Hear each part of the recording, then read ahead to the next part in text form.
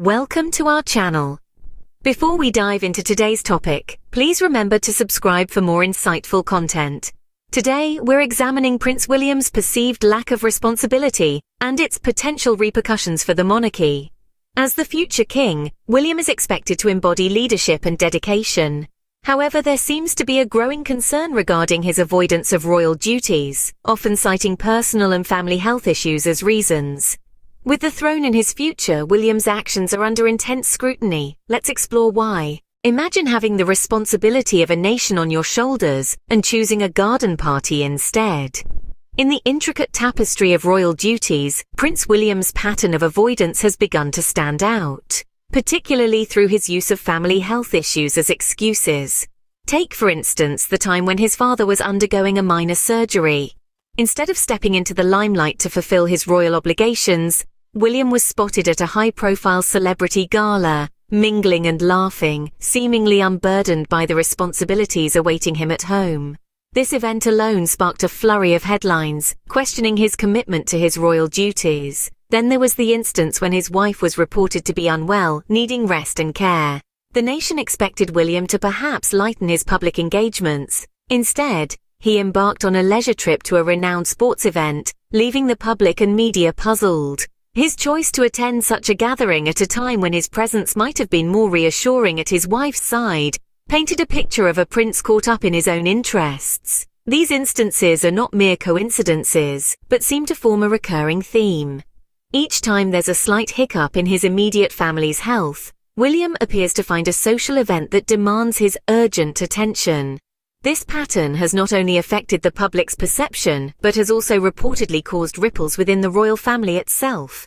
Concerns have been whispered about his readiness to assume the crown when his turn comes, if his current record of responsibilities is anything to go by. Moreover, such actions have broader implications. They not only question his personal commitment, but also subtly undermine the image of the monarchy as a steadfast institution. In a role that demands constant public scrutiny and unwavering duty, each absence is noted and each choice scrutinized. While everyone deserves personal time, the timing and frequency of William's absences have raised eyebrows. Not emotionally ready? Let's unpack what this means for a future king. When the news broke that William declared he was not emotionally ready to shoulder more royal responsibilities, it set off ripples of concern across the nation. The role of a monarch is not just ceremonial. It embodies the spirit and stability of the country.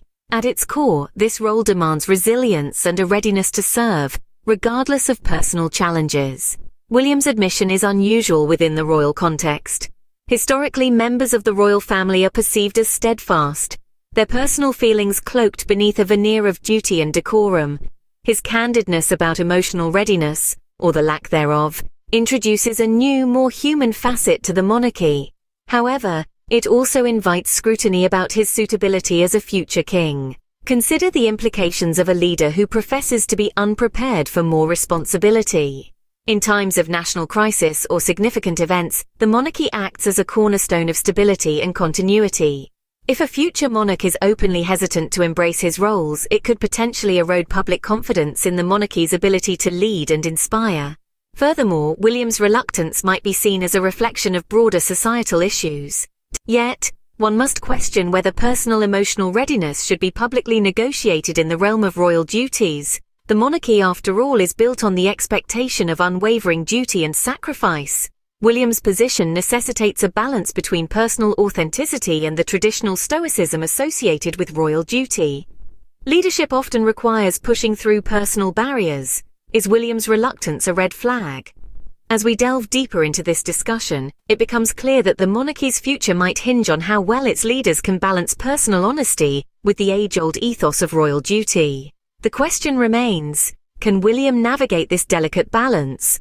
Or will his emotional readiness continue to be a point of contention? From royal balls to exclusive gatherings, the allure of high society events seems irresistible to William. While the sparkle of champagne flutes and the murmur of well-heeled conversations may be enchanting, one cannot help but ponder the impact of such indulgences on William's royal duties.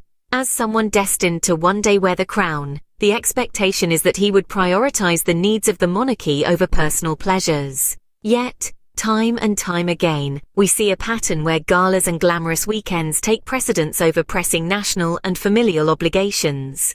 It's not just about attending a party here and there. It's a consistent choice that speaks volumes about his priorities. This preference for the glittering social scene over the grittier aspects of royal responsibility raises questions about his readiness and willingness to lead. Consider this.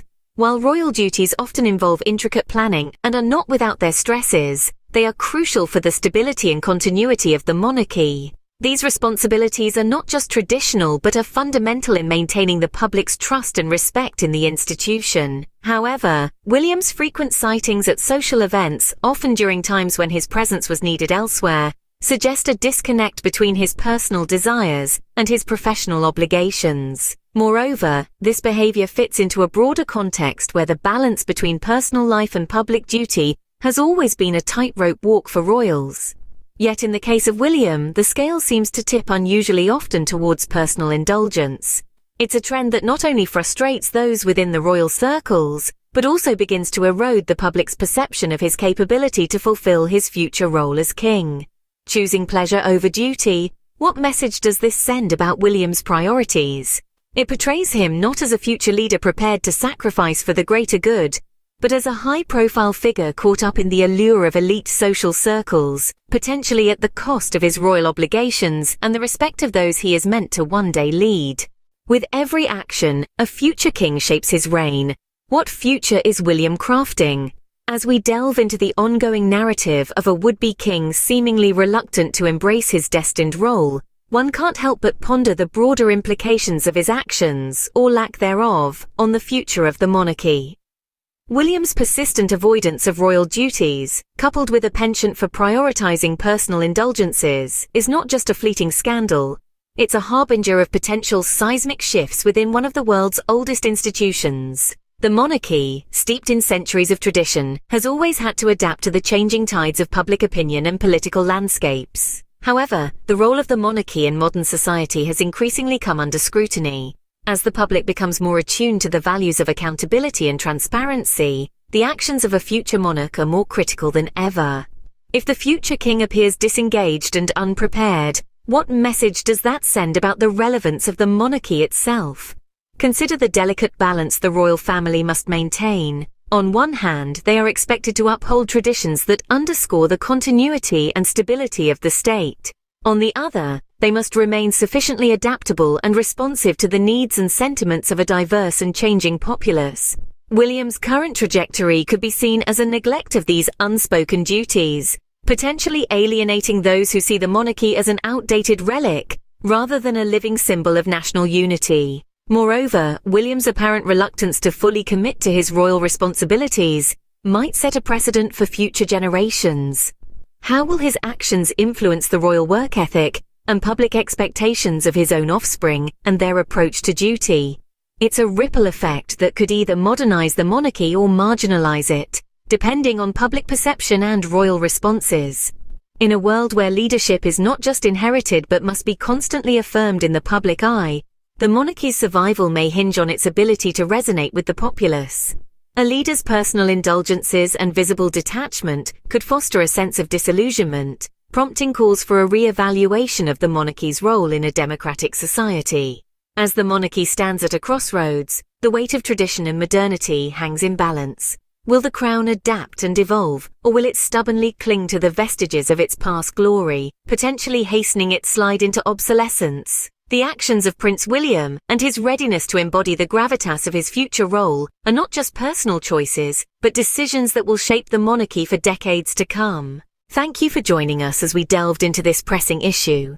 Today we've explored the troubling pattern of avoidance and lack of responsibility exhibited by Prince William, despite his pivotal role within the monarchy. From dodging duties to using personal and family health as excuses, his actions raise serious questions about his suitability for future kingship. His reluctance to embrace the full spectrum of his responsibilities, opting instead for personal indulgence, highlights a significant shortfall in the leadership so crucial for a figure of his stature. As the future of the monarchy looms ahead, the necessity for a leader who is not only present but also profoundly committed to the ethos of service and duty cannot be overstated. It is imperative for the stability and integrity of the monarchy that its leaders display the maturity and dedication expected of their high office. If you found this video informative, please subscribe, like and share. Stay curious and goodbye.